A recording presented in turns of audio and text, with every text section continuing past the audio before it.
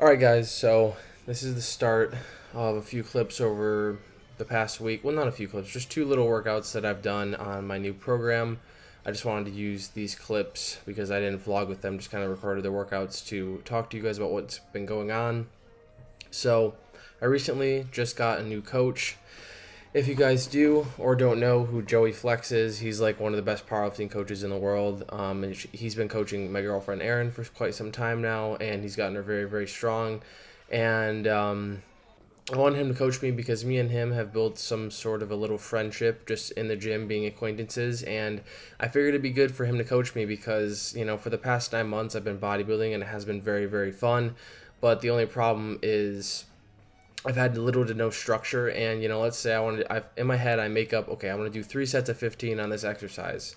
I'll end up doing 2 sets of 15, and then I'm like, oh, fuck it, I'll go do something else, right? That type of stuff. So, but when everything's written out and I can see it, I can, you know, I'm much more motivated to finish off my sets and finish off of my volume. And also, I do miss being strong. I haven't been powerlifting the past 9 months, and I've just been getting back into it. This is just a push day, and then there's some squat clips later on in the video. And I definitely felt like I needed that structure in my training to, one, get stronger, and two, I didn't want to go in the gym anymore and just kind of not know what to do. Another thing with my training lately, I've had this weird thing going on with my wrist, and as you can see right here, I took off my wrist wraps this set to kind of test out my wrist. For some reason, when I've been warming up on bench or pulling up my pants, I've had this weird little sharp irritation or painy. It's like a 0.5 out of 10. It's like right in my wrist, so I just kind of have been messing with that. That's probably going to go away soon, but I just wanted to say that basically. And honestly, I've held on to my strength relatively well. I just hit a single on bench at 308 pounds, and then I did 3 sets of 8 with 248 pounds, which was fairly good. I was actually kind of impressing myself with how strong I still am on the movements, which is great. So right now, in terms of all this footage, it's just kind of me trying to get used to the powerlifting movements again.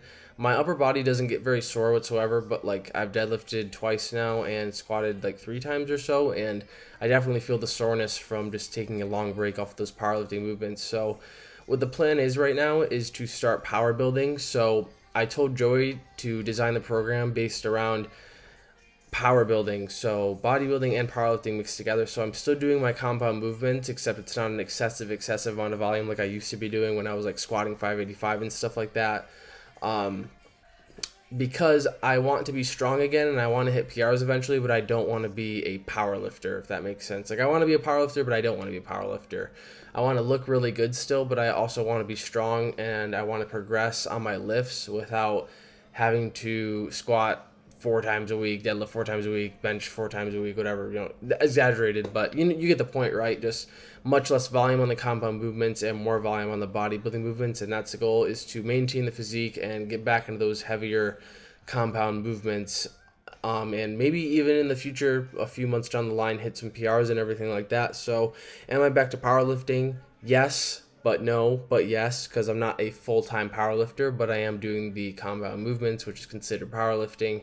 So yeah, that's where I'm at right now with training, and Joey Flex is an awesome guy. I'm really, really happy to have him coaching me. I'm probably going to do a video with him or something eventually, just maybe talk to him, get him to say hi to you guys on camera or something like that. But also, on top of that, just a random thing to say, I guess, since it doesn't really relate to training, but Gabe Deutsch, but it's pronounced Gabe Deutsch, but he's coming over this weekend, so we're going to hang out and make some footage and everything like that.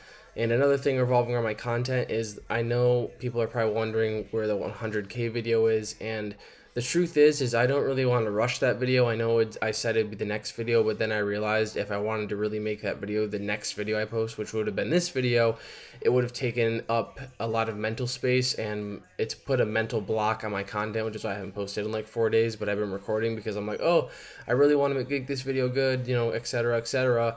But at the end of the day, I don't want the 100K video to stop me from being consistent, so I'm just going to keep uploading regularly, just kind of sporadically how I have been doing. But when the 100K video comes, it'll come probably sometime this month. I just don't want that video to stop me from posting all of my other content that I have. So yeah, be on the lookout for that video. It's not going to be soon, but definitely I think sometime this month I'll be doing that. And it does kind of suck to not have that freedom. Like, you know, if I want to hang out with somebody or collab with them, I'm going to have to kind of stick to my program. We're going to have to work around it. But that's a price to pay to be strong. You can't just fuck around all the time. A lot of people don't really understand with gaining strength. You have to be extremely, extremely consistent.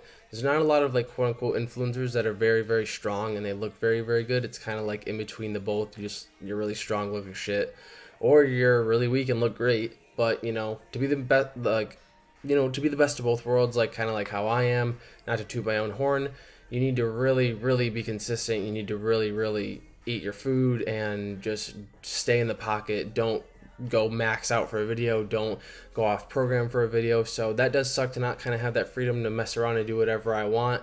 Have I made gains over the 9 months I've been bodybuilding? Yes, I do think so. I definitely think I've made some gains, which is going to help in regards to powerlifting.